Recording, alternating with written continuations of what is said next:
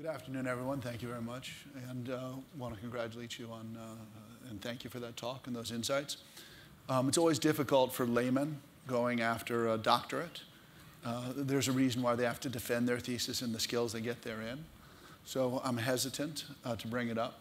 But the discussion is also about the impact this is going to have on commodity trading, which is usually a little shorter duration. Like if you think about the slide that you put up of the Easter parade, it's a 13-year delta in time, which is a duration not all of us are afforded in terms of dealing with the returns for our investors. And also, while Abraham Lincoln did do some marvelous things for changing our country, the end effect wasn't great for him personally. So in terms of the consequences of that. So one of the things to think about in terms of ourselves as fund managers is, well, first off, should we start off by having each of you all introduce yourselves briefly? Please, Dr. Kreitz, you already done? Sure. My name's Alex Selsick. I work at GeoSol Capital. It's a discretionary electricity and natural gas trading firm. So a lot of this stuff we talk about in my peers in electricity trading, it's a lot of it is a lot of the information was new in terms of how fast you see some of that stuff coming, but we'll discuss that more on the panel. I'm John Goldberg. I'm the CIO of BBL Commodities. We're a commodities hedge fund. I'm Adam De Chiara. I'm the founder of Core Commodity Management. We're the largest independent commodity asset manager in the world, and we're headquartered up the street in Stamford. And I want to thank my panelists. It's difficult since I read repeatedly in the newspaper that commodity funds are going through an extinction event and that we're dinosaurs. So for us to be able to find 3 to 4 of us is actually, I think, a rare sighting.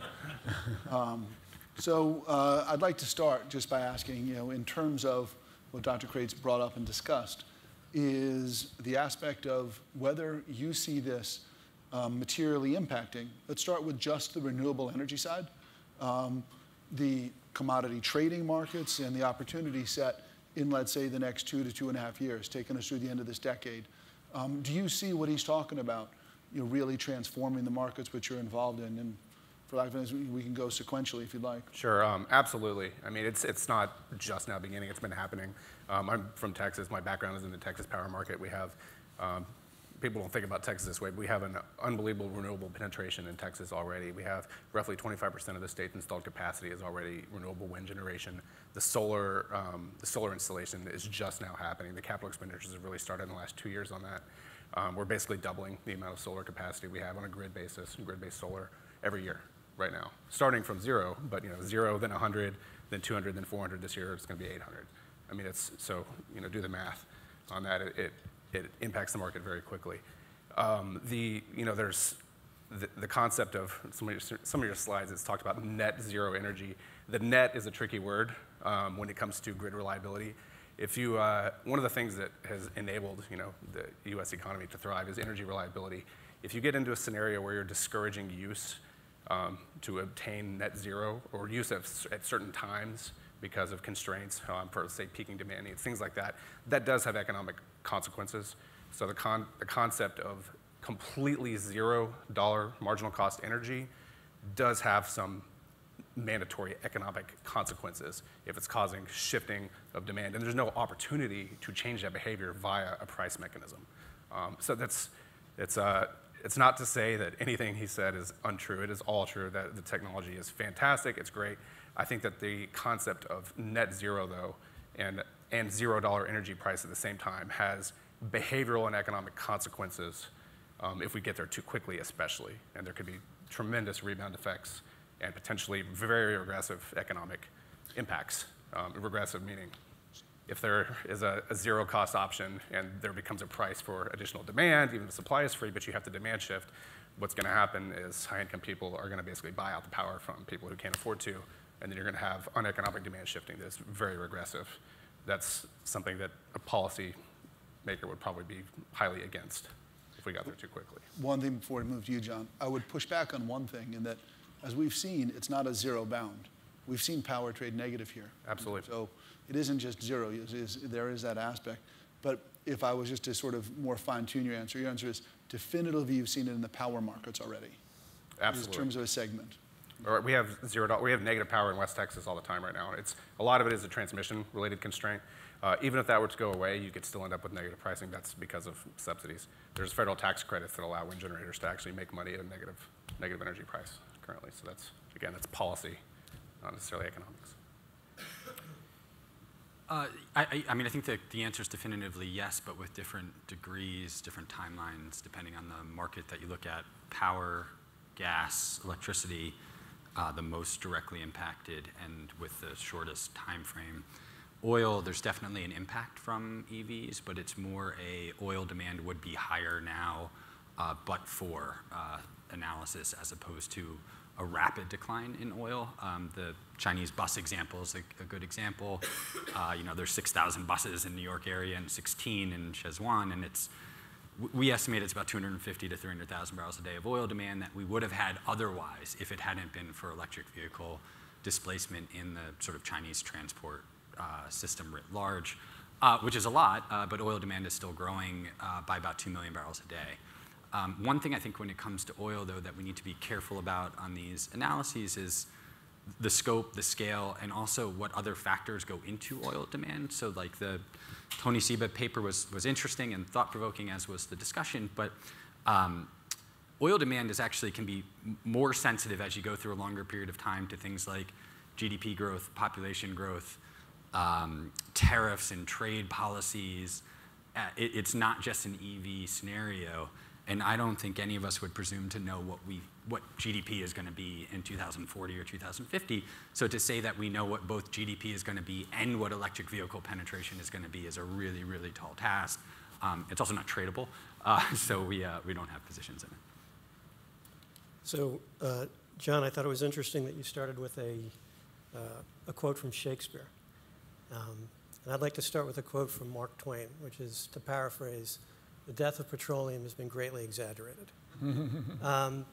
Let's look at electric vehicles. Electric vehicles, there's currently just over 1 billion light vehicles out there in the world today. Electric vehicles represent about 25 basis points of that total supply. And I can't talk to 2050, so I won't even attempt. 2050, we could all be in fusion-powered cars. So, and 2 years, I think there's no discernible impact. So let me pick something sort of more intermediate. Let's say between now and 2025, if we assume that there is steady growth and adoption of purely electric vehicles to the point where by the time we get to 2025, 1 out of every 10 cars sold in the world is purely electric. Okay? As we model that, that'll get the global percentage of the total light vehicle fleet to about 3%. And that's being, I think, conservative, and there are reasons why I don't think we're going to get to that 10% number in basically 7 years. But if we got to that point, we would be displacing in 2025 roughly 1 million barrels per day of global petroleum consumption. You say, well, that sounds like a lot. Today, as we sit here, the world produces and consumes roughly 100 million barrels of petroleum a day. And that number has been going up every single year, with the exception of 2008, for the past 35 years. And in 2010, after the depths of the crisis, consumption went up 3.6%, so we're right back on that trend. So what that means is, 7 years from now, the world is going to be consuming somewhere, in all likelihood, north of 110 million barrels of crude oil per day. And if a really aggressive adoption of electric vehicles occur, about 1 million of that will be displaced.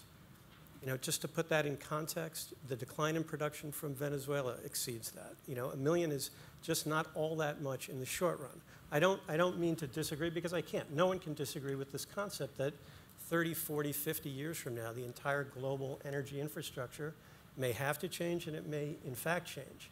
But as it relates to the shorter term, I don't really think it's all that relevant. And just one other quick point, which is one thing we haven't talked about as it relates to transportation is aviation.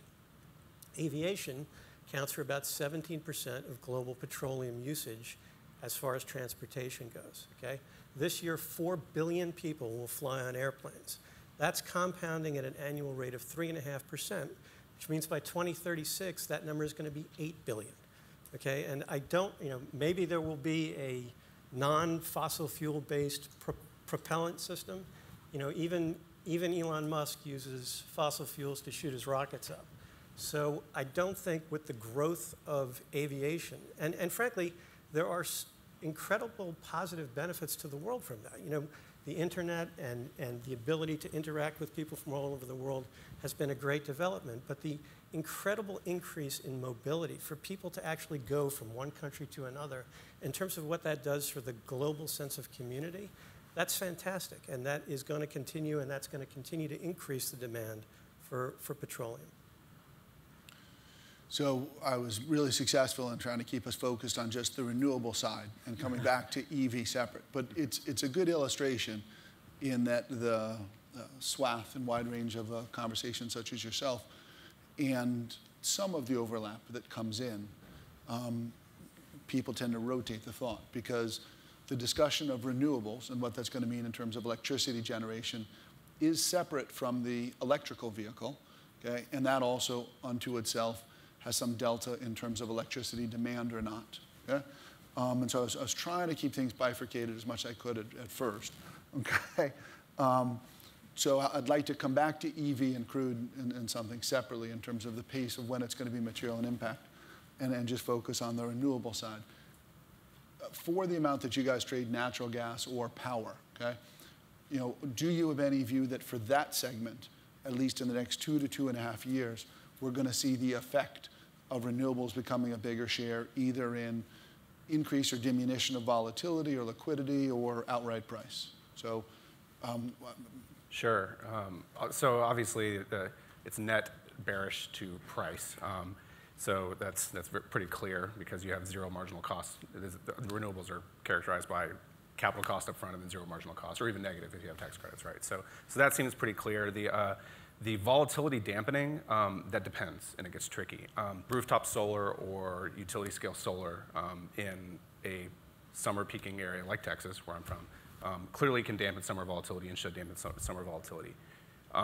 So that's fairly clear. Does it, if you start to have disruption events that put the old utility models out of business, which has already started. We just had 3 coal plants retire literally 3 months ago in Texas. And so as that continues, what happens when you become more dependent on solar and you have something like morning peaks? We have a huge, actually, believe it or not, electric heating demand ramp in the state of Texas in the winter. So when you have cold fronts come through, a couple things happen. First of all, heaters kick on overnight, there's no solar power, so you need some sort of storage mechanism to replace what used to be gas or coal generation. Also, when cold fronts come through, what typically happens, it comes through the west part of the state, cold front has rain on the frontal boundary, freezes behind it, all the wind ices up, and then you have no wind generation. So, and this has actually already happened. This happened this past January. We had our first $9,000 power prints in the wholesale market, which is a system cap in Texas. So yes and no in terms of the volatility opportunity. Over the long term, which I think is really more what you were talking about, technology should help smooth some of those things out. Demand shifting is real, but people aren't necessarily going to select to demand shift when they're on a fixed price power product. They don't have a price signal to. No one cares. If you just have an 8 cent per kilowatt hour rate, why are you going to let your house get down to 65 degrees or not run your appliances? You don't care what wholesale prices are. It's irrelevant to you at that moment in time. So that technology will change behavior when people get a price signal, and that technology has not penetrated yet. I agree with you. It is coming way faster. There's actually a product in Texas already, a marketer selling something called Griddy, and they will put you on the spot market and allow you. They have apps where you can actually control your house like a smart home and manually change like your air conditioning behavior, your lighting, all of that with a little app that says, hey, power prices just spiked, shut your stuff down. You can go in and do it. So that's just starting. It's brand new. That's only been in Texas for about a year. But so that will grow and get better and better to alleviate some of those problems. Yeah, I don't have a ton to add. I mean, we tend not to trade gas past the current sort of storage season, but structurally, yeah, I mean, renewables are bearish, and we do think will reduce volatility and change the kind of the shape of the vol curve, where you'll see less of a premium for particular events if there's an excess of capacity. Yeah, again, don't disagree in the long term, but again, let's take 2025. If we assume 8% for solar and wind, that's a little higher than some estimates I've seen, but let's go with that. Assume that doubles in the next 7 years, which I think is aggressive. If the nonlinear scenario plays out and it quadruples, then all bets are off. But let's assume that doubles. Global power consumption, however, will still rise such that you will need more non-solar and wind to fill in, right? So the big shift that we've seen there from a clean technology standpoint is this movement from coal towards natural gas, right? Since 2000, U.S. power, on the power side of your 40%, U.S. power CO2 emissions are actually down 21%. That's almost entirely due. Some of it is due to sort of clean coal, but the vast majority of that is due to the adoption of natural gas, which through new technology has become much more plentiful. But in the next year or two, just in terms of the supply demand and analyzing something like natural gas as a PM,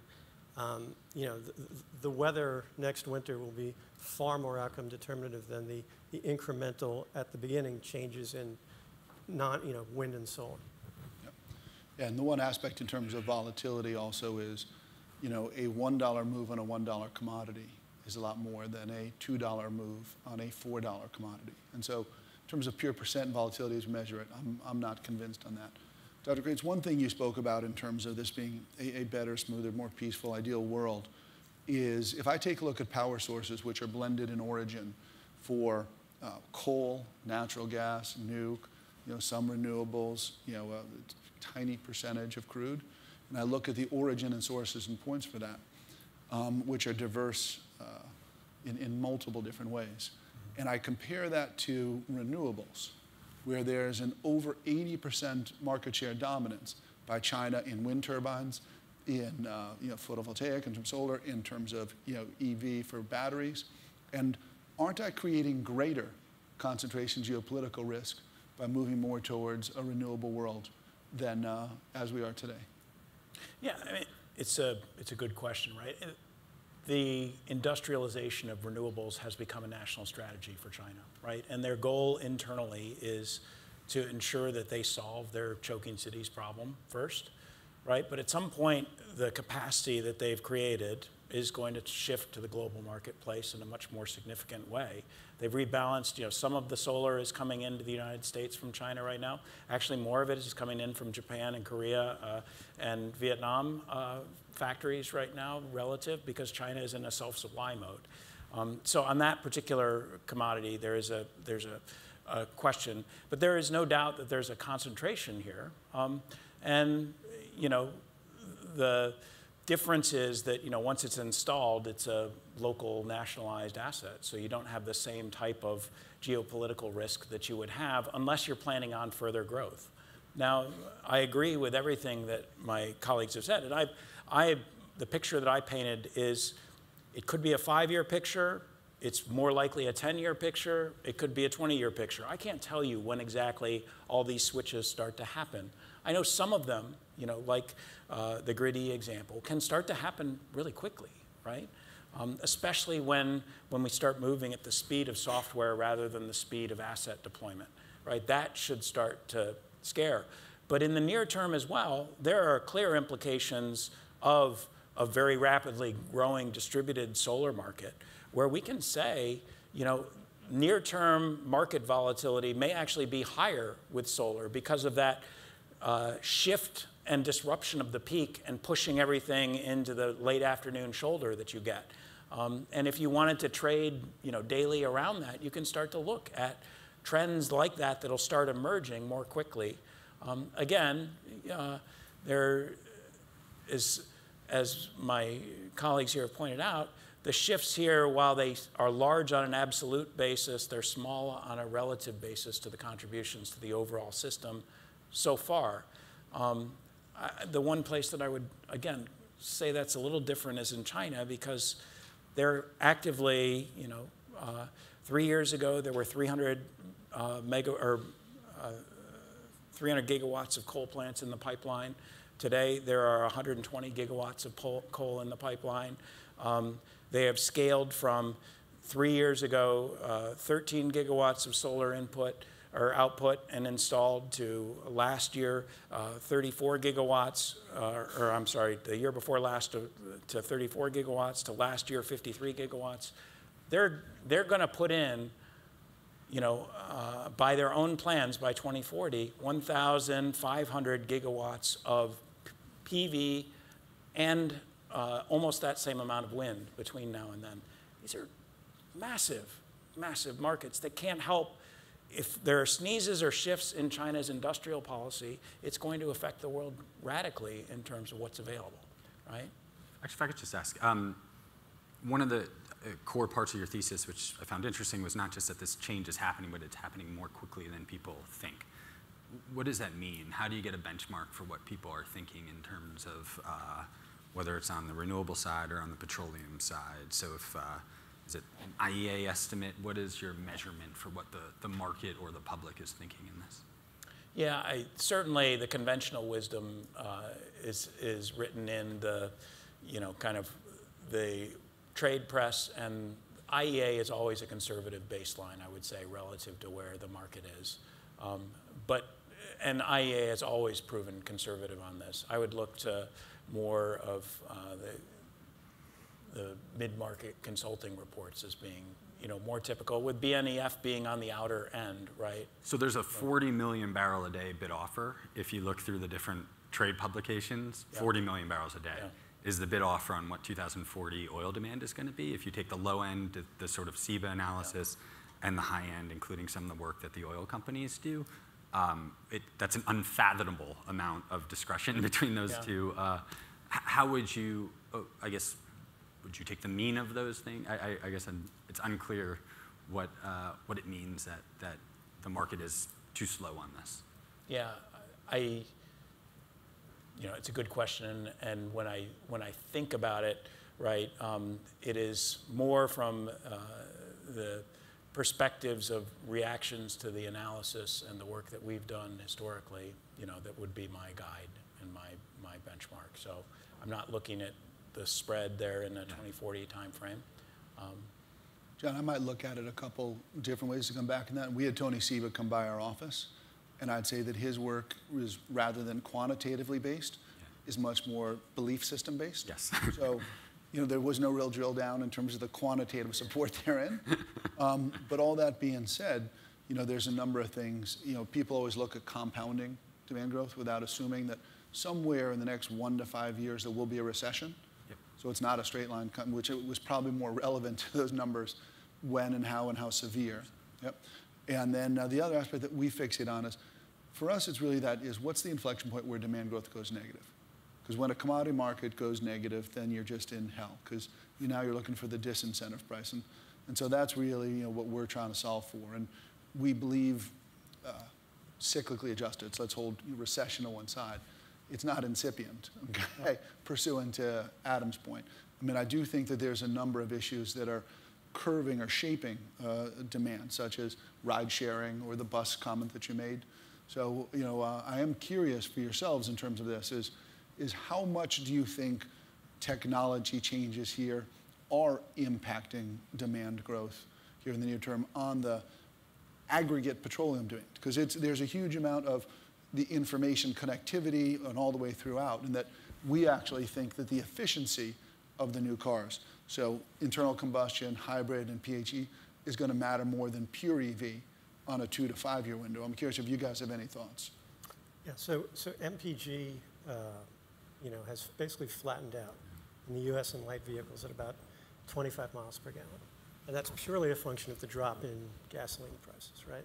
So, back in 2008, when gasoline prices first spiked above $5 a gallon, you could go to the Greenwich train station down the road, probably the wealthiest commuter train station in the United States, and see people lined up 12 deep to get on the trains, because psychologically, $5.50 a gallon, $90 and 2 credit card pushes to fill up the car had a real impact on demand. Since oil prices have come off and gasoline prices come off over the past half dozen years, 2/3 of all light vehicles sold in the U.S. now are either light trucks or SUVs. So those trends, in order for that demand destruction to occur, you're going to have to see a sanction. You're going to have to see a higher petroleum price. But the other aspect, as it specifically relates to technology, there was a question earlier about batteries.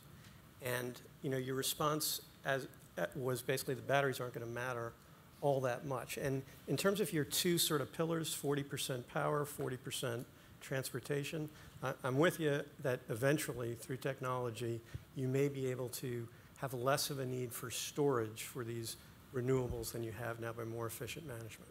But as it relates to transportation, I don't see the physics there. I'd be interested in your view of that. You need batteries, okay? And in looking at the very incremental penetration right now of electric vehicles and batteries generally across the economy, we've seen lithium prices go up by 150%. We've seen cobalt prices go up by 300%. You know, and cobalt, you know, is also a whole humanitarian disaster right now going on in the Republic of Congo, right there with child labor and other things. So absent, if a new technology doesn't emerge on the battery front, something really transformative and disruptive, how do you see us getting to the point where the transportation 40% really starts to look different in the next few years? I'm not talking sort of 50 years from now with, you know, electric share cars and all that, but just in the near term. Yeah, I mean, the size and scale of market development here is causing a lot of pressure in the commodity markets, and certainly lithium and cobalt are the two most notable ones. You know, when we think about the demand that's being created, you know, you have to believe in the end that this is one of the most heavily invested in areas for research and development right now. There are multiple other competing technologies that are starting to emerge. You know, in particular, there's, you know, I was most excited about a new technology that uses a basic alkaline battery in a polymer substrate that actually can regenerate itself, like a lithium-ion battery at 1/10 the cost with no rare earth metals. I don't know when or how that's going to come, but I have to believe in part that some of the demand that's being driven by the regulatory side of the house is going to feed back into new market growth and development that disrupts itself in the process. Now that said, supply chains will become more efficient. We'll get better use out of what materials we pull out in the first place. We'll start recycling more, you know, and the immediate near term, you know, I think we'll still continue to scour the earth for ongoing, you know, in particular cobalt and lithium supplies and try to secure those. China, you know, is adamant about their near-term goals, and they plan to have 5 million EVs on the road by 2020. They plan to add that many a year, a couple of years after that, you know, which is about 25% of their new car park every year that would be going in as EVs. Whether the world can hold up to that, you know, is yet to be seen. So I think there's room for substantial innovation on that part. John or Alex, anything in terms of how technology? You know, on the electric vehicle front, I'd rather not talk about the oil side of that. That's more these guys' expertise, not mine. I do think on the electric side of it, it has some really, really interesting applications to how the wholesale electric market could behave as they become more prevalent, especially with, you know, plug-in batteries can actually be, or plug-in charging stations can be two-way streets. You need technology and software to make that work, but they can actually be effectively a storage resource. You know, if you think about cars in general, you're not in your car most of the time, so it's this potential energy source just sitting there, not doing anything. If you have electric cars that can actually like act where you have your charging station at your parking garage, say at work, actually act as a supply point to the grid, then that actually kind of provides some energy storage. Of course, you get back into what happens when everyone leaves at 4:30 and goes home, unplugs their cars, you get a spike. And you know, that's a trading opportunity for savvy commodity traders. But you know, things like that, those electric cars will also have demand shifting implications at some point as they become more common on our electric wholesale markets. I mean, I would echo the point on the efficiency. I think that was an excellent point. I think that there's this efficiency is a bigger deal in the near term for oil demand than EVs are by a huge order of magnitude.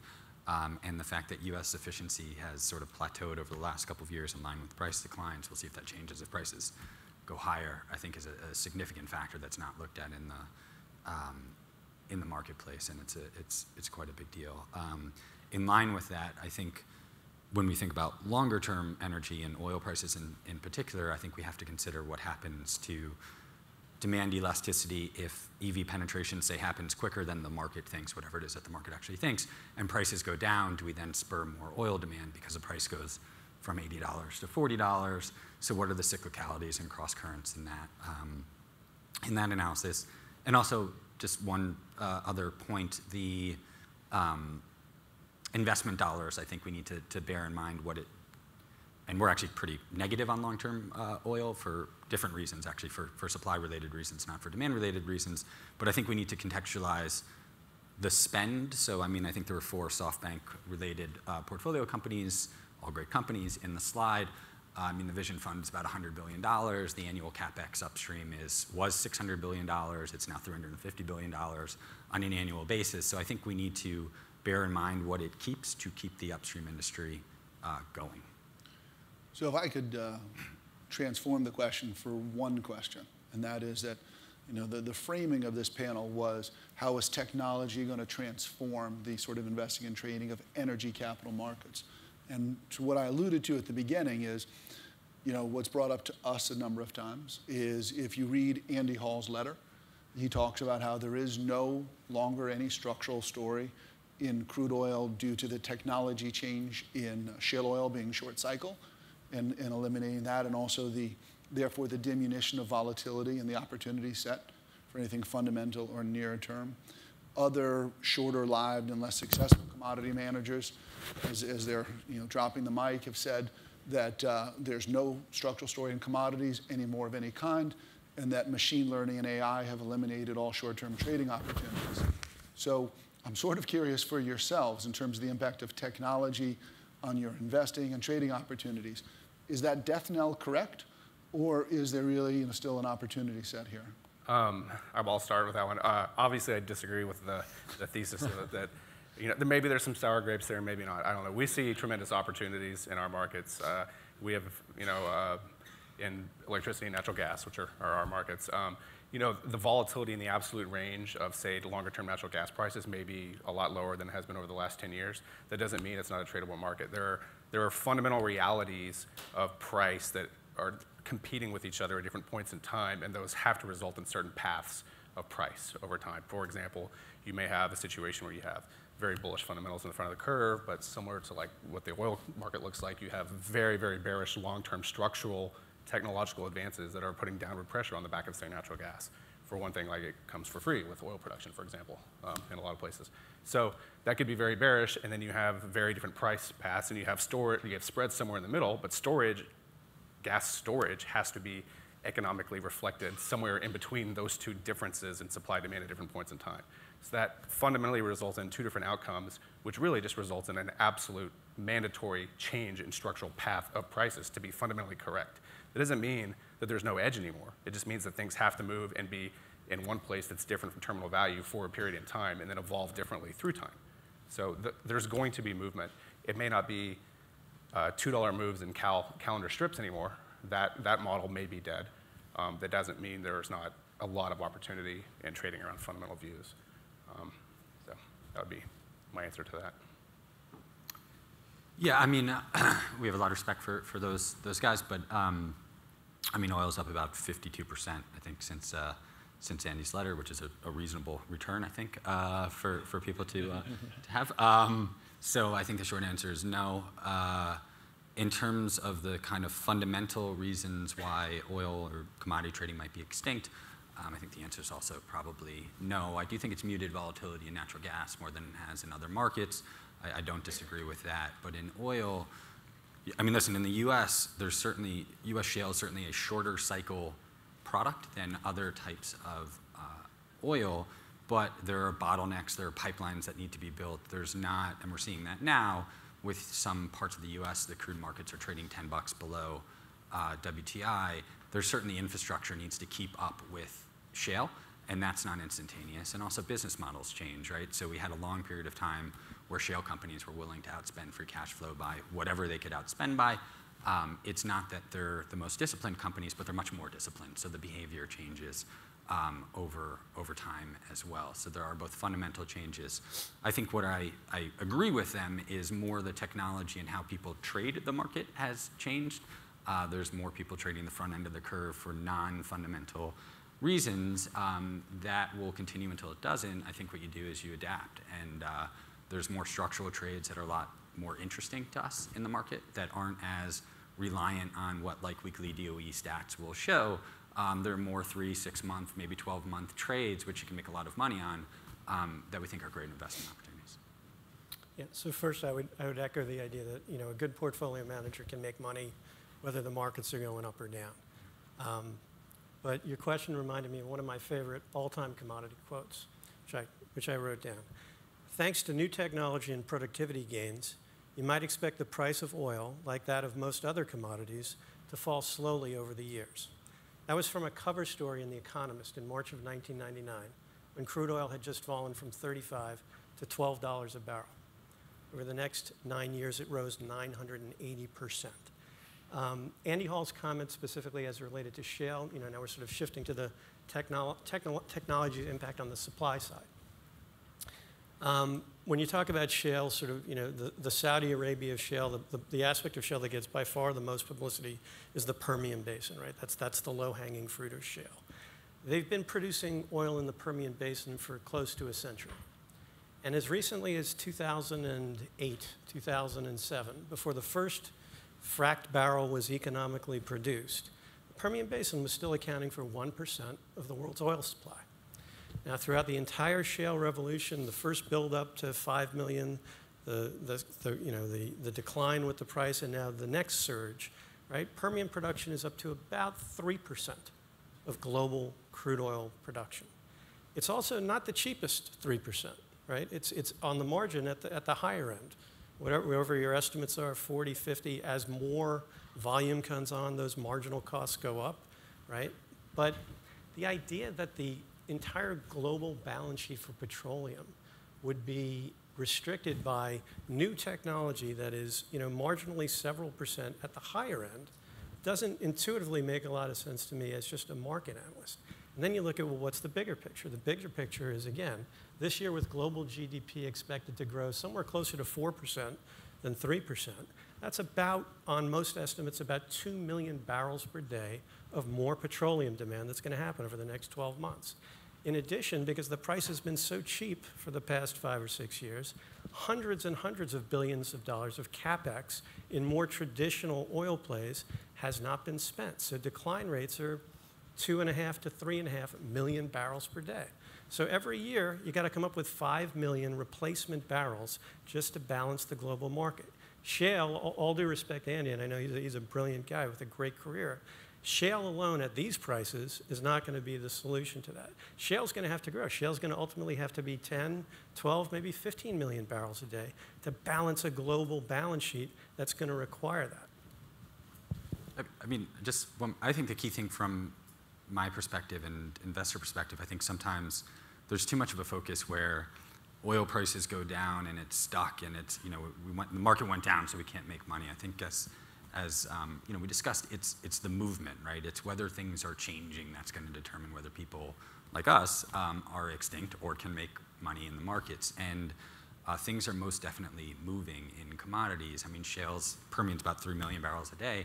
There's 3 million barrels a day of spare capacity sitting in OPEC and Russia right now, which may or may not come back online. And that is going to have a heck of a lot to do with what volatility is going to do and what investment returns are going to do, bullish and bearish going forward. So for us, we're more focused on how the market is changing than focusing on one specific thematic idea and playing off of that for both returns and price. So to try and summarize then, sort of long-term drift and some sort of duration can give you material returns that's not tied to daily volatility.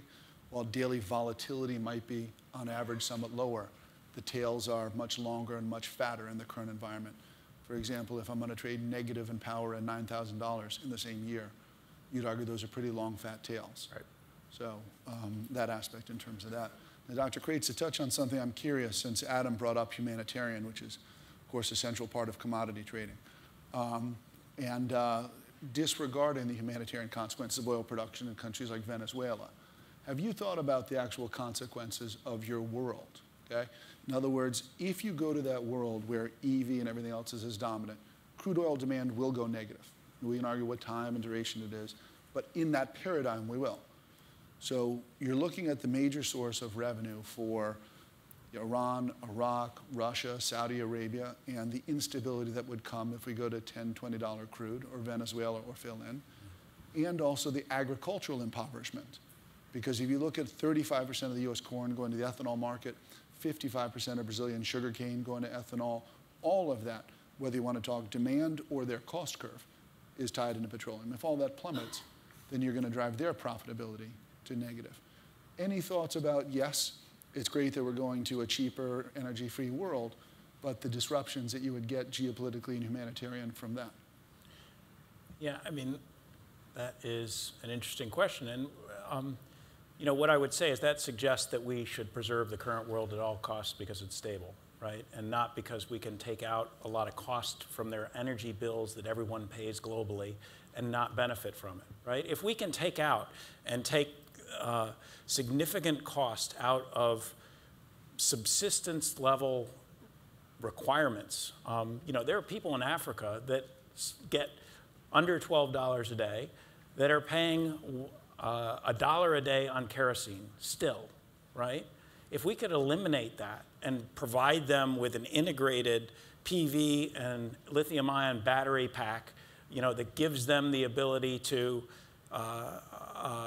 you know, charge their cell phone, you know, watch TV if they want to watch TV, et cetera, and we can finance that at a rate that is well below that $1 a day, why would we not do that in the name of creating a social harmony and a democratization? And the nice thing about these technologies is, yes, while there is a supply concentration of where they're produced right now, in terms of once they're disseminated, they've become highly democratized. The sun shines everywhere, the wind blows in most places. We can start to talk about you know, the ability to free ourselves from natural you know, bounties that countries have created, because there is a very high level of corruption index relative to the natural resources that these countries have been given. And that's no secret and has been analyzed quite extensively, right? So this, in some ways, this is potentially a break. Now, it does pose a major problem for national accounts when we look globally. You know, and we can talk about oil majors, but most of the oil reserves in the world are controlled and managed by countries, right? And that is exactly to this point of stability and what are the vested interests in the world that could be conflicted with any large-scale transition that we have here. I might push back. We say the sun shines everywhere. I don't think you've lived long enough in London for some. I actually have lived in London, so I understand your comment. But I might come back to the just final point before we open for questions, that gentleman, and that is the question you raised of the unintended consequences of if and when we get to incredibly cheap energy, I think is going to be really interesting. And that I actually think the probability, because we'll be in an AV or autonomous vehicle mode by then as well, of complete gridlock, in that, you know, you have a mom off doing errands, sending another car off to pick, you know, my daughter up at dance and, you know, my son from school. Those 3 different cars, you know, I think it'll be really interesting, okay, the side effects that come from incredibly cheap energy and the unintended consequences of some of this that I think would be fun to explore. And some of that being instability on the scale of what you've seen in Syria, in the Middle East, because of the disarray in terms of what's driven their income and the human rights crisis local there, which maybe we can forget here, but would still be something and have ramifications for Europe and some of our allies. So anyway, on that point and that uplifting point. Questions from people? I'd also be driving my electric car around in order to collect fees from people for getting out of the way of people, as was described yesterday. So, in other words, pay to get out of the way. Yeah. So just to add to that. But are there any questions for any people on the panelists here at all? For any of the panelists? For Dr. Kreitz, one question, and it's relevant to everybody else's response. I've just spent a month in China. How possible is it that you are dramatically underestimating the speed of change in China? Because my assessment is that things are moving at a much more rapid pace than we ever imagined here in the U.S. And you've obviously been very involved on the ground there. Yeah, I don't think most Americans understand at all what's going on in China or the pace and scale. And I gave that Shenzhen example just so you all could start to digest what exactly is happening, right? China is still, they're in the process of building an entire economy's worth, an entire U.S. economy's worth of new cities, right? They're urbanizing at the rate of about 12 million people a year, which is adding one major New York metropolitan area every year. And they're doing so with increasingly extreme attention to the economic or the environmental impacts as well as the economic ones. And so the notion of using technology at scale to help solve this is inherently embedded within the mindset. It's businesses there are largely instruments of state policy. And so you do see this massive scaling, whether it be energy efficiency, and products that are in how they're designed and incorporated into buildings, whether it be all the way to what vehicles are available and how they're created. Now, China doesn't always do that in the most efficient way. There are lots of examples of, quality standards that aren't upheld, et cetera. But the overall pace and magnitude of scale is literally earth-changing. And I would encourage you, if you haven't really looked into it, and for those you guys are smart commodity traders, so you know China drives a lot of what happens. But understanding on the ground what the impact of some of these policies are is really important because it will shift the trajectory of these technologies. But I'd be curious from you all, how much does China play into your day-to-day and how you think about your different responsibilities? Well, at the turn of the last century, right, Chinese petroleum consumption was about 3.5 barrels per day per 1,000 people, okay? The US, it's 60, Japan, Germany, it's about 30. Right now, that number is 9. And every single year, again, it's sort of repetitive, Chinese petroleum consumption goes up. Went up last year, it's going to go up this year. So I take your point that the pace, it's sort of, I actually have a question back at you, which is there's the absolute magnitude, right? You're talking about 12 million urban residents, a new Manhattan skyline every year. The call on commodities generally, whether it's steel, all sorts of energy, but also per capita energy consumption, right? That is, mind-blowing, right? And that's really been the main driver of the commodity markets for the past couple of decades. The fact that they are aggressively pursuing alternatives is meaningful, but I believe just on looking at their consumption of old school commodities, that it's dwarfed by that growth. That growth is being fueled largely by consumption of fossil fuels in the short run. And that short run could be another decade, who knows, 2 decades. I don't have a view on precisely when that inflection point happens. But then they come over to India. So where's India right now? India's at 3.5 barrels per day per 1,000 people, exactly where China was 20 years ago. And if India starts to go on that curve, right, I take it they want to have all electric vehicles by 2030. Hopefully, I share the goal of wanting to see that develop. But my sense is that when societies like that look at the choice between rapid economic and industrial growth and development, right, and fossil fuels are there and plentiful and relatively cheap, they're going to just consume more of those in the short run. So that's how, China is the swing. Asia generally is the swing. And to try and put some numbers to that, and it comes into, I thought John made an excellent point in that what drives this and drives your demand is your sort of GDP per capita growth. You grow GDP per capita, their energy demand goes up. And as you know from being in China, you're coming out of the most draconian crackdown due to environmental and emissions that you've probably ever seen anywhere, okay, over this past winter. Despite that, in March, your year-on-year demand growth in China for petroleum was 500,000 barrels per day. So yes, it probably would have been materially higher without that and without the other changes.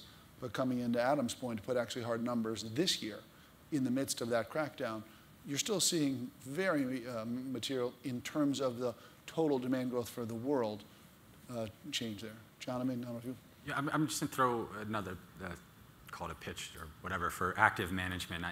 I'm always skeptical of sort of structural arguments in oil trading because, I started in 2003 and at Goldman, all the sort of smart-looking traders would get a copy of Twilight in the Desert by Matt Simmons. I'm sure Dwight's familiar with the book. And this was like what the smart, the step above intellectual oil trader would read, and that was that, particularly in Saudi Arabia, but also in other places, he extended the analogy further, we were in this structural decline in oil production, most pronounced in Saudi Arabia. Oil was going to go to $200 a barrel because the Saudis were running out of crude.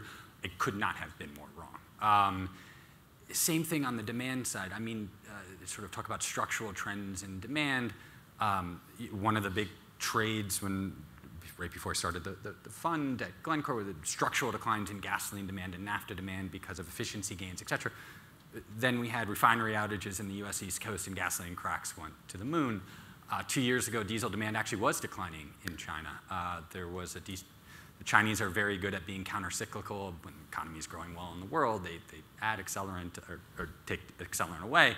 And diesel demand started actually to decline in China. It was down about 150, 200,000 barrels a day. Now it's growing again, and it's growing again because the economy is doing better. So, as traders, we certainly have an eye. I mean, the technology is fascinating. We have an eye on the long term, but I'm just inherently skeptical of these. We are in a structural bull or a structural bear market, which makes me also very skeptical of we're in a structural bear market for trading because of XYZ technology change.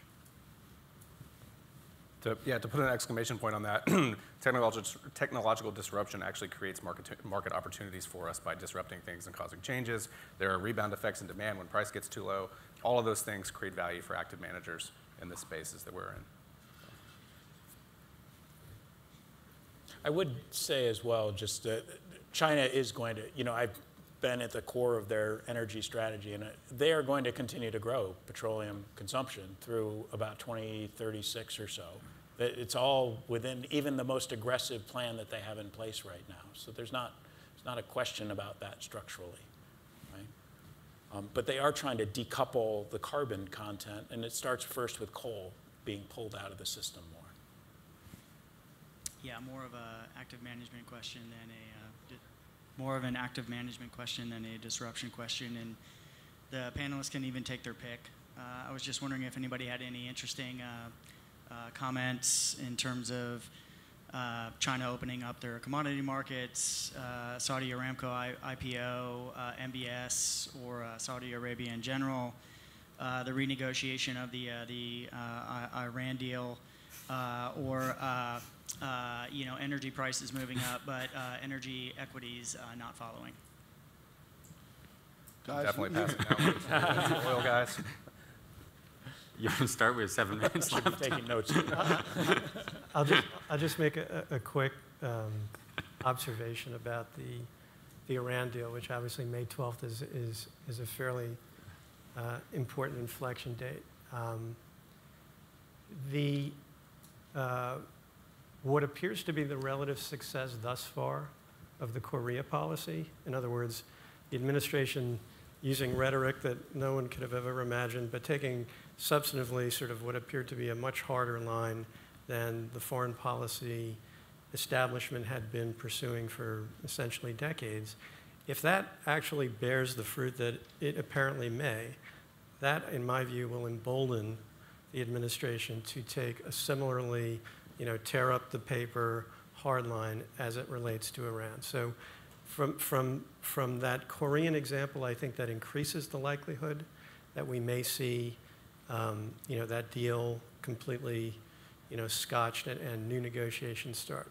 The one caveat obviously being that we are dealing with a mercurial administration, so you don't really know with a lot of certainty what is actually going to happen. But that's just one observation we have geopolitically as it relates to that event coming up. Yeah, I mean, a lot to talk about. I'll change a little bit to OPEC policy. I mean, our expectations are up until the point that there's, whether it's an IPO or just some type of liquidity event, we would expect the sort of OPEC-Russia alliance to hold in place, which is rather constructive for oil prices. We do think that will change, but it's not changing in the immediate time horizon. For what it's worth, just two comments on that is I do think the IPO is a joke, and that no return-based Western investor I can see would believe that capital would be allocated to the highest, best use for their shareholder return. So if it gets done, whether it's in the Saudi market and or somewhere else, it's going to get pulled off with the help of strategic investors who have collateral agreements to benefit from, either with Saudi or Aramco directly, as opposed to it being done on a merits-based valuation basis, in my opinion. And in terms of the energy equities, we actually do think that a number of them are actually cheap, because it's not so much that we're structurally bullish medium term on a number of the energy prices, but if we're not bullish because of people's improvements in productivity and higher capital efficiency, then that should come into play for some of the individual producers. And so I think that there's a bifurcation where there's some individual producers where the free cash flow they're going to be able to generate in returns isn't fully being priced in. Any other questions? Thanks. Question for John Kreitz. Love the long-term outlook, but to put some of this in perspective, you know, Tony Seba published his book Q3 2014, if I recall correctly. I talked to him in 2015 and asked him, does the fact that oil fell from $100 a barrel to $40 a barrel affect your long-term or your outlook of the pace of the change? He said, nah.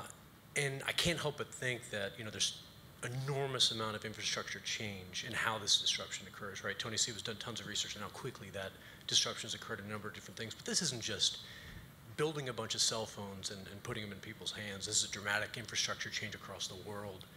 And there's so many cycles involved. There's capital cycles, there's demand cycles, supply cycles, all sorts of other economic cycles, right? Any of which could mean a pretty significant delay or even acceleration, but generally all these things have to fall together. So the question is, how much of a chance is there that the idea of this thing happening so quickly is really, really far off from what we expect it to be? Yeah, so there's a lot embedded in that question, right, in terms of to think through. There are certain elements that I think we can say are going to move really fast, right? And the things that are faster than you or I expect are the ones that are more software driven, right? Are the ones where we start talking about, you know, with a $5 chip, I can actually upgrade my hot water heater to be able to start talking to an Amazon Echo, right? And have that actually save me money from day one, right? And have a payback of less than 6 months. And yeah, there's going to be some question of whether you or I spend the time and it's worthwhile to actually do that. But eventually it's going to get so easy that we're going to say, oh, what the heck, right? For saving a couple $100 a year, go ahead, go crazy, right? And when we add all that up, it starts to change the energy system pretty substantially, right? The deployment of capital is more challenging, right? And where exactly we've got stranded assets that are going to be out there that, you know, some of which have been guaranteed a rate of return over a life cycle, some of which are in the market and are either going to lead to shareholder or other losses, right? That's going to be harder to work through. And, you know, there's this inequity on a region by region basis as well that, you know, clearly the affordability in Europe is very different from the affordability in developing world. And so what they're doing is going to move at a different pace and scale. But, you know, when we look, you know, in particular at the cost levels of production that this industrialization is having, particularly on solar, right? Because that's the one that where we see a technology pathway and a production pathway to continuously drive this down. You know, that's the thing that I look at and I scratch my head and say, at what point does the marginal cost argument break down? And does the all-in capital build up? And do new business and financing models come out that just make it, you know, happen from day one, right? Where it overrides the political interests of a smooth transition. It may not ever reach that tipping point, you know, and it may all be a smooth transition. And in some ways, it benefits us if it is, because disruption, you know, can be painful and dislocating at social levels in many different ways. For you guys, actually, oftentimes it's better if there's more volatility and disruption in the market. So we can look at it that way as well. But I would, you know, I would be more careful and watching out more for how IT plays in to harnessing all those energy assets that are out there. The emerging, yes, storage is going to play an important role, especially in transportation. I just don't see it as the critical role in the near term because there are lots of other energy producing and consuming assets in particular that are going to be integrated before that reaches the relevant scale, right? So. All right, I want to thank the panelists all for their thoughtful comments and time, and appreciate everyone here. So thank you very much.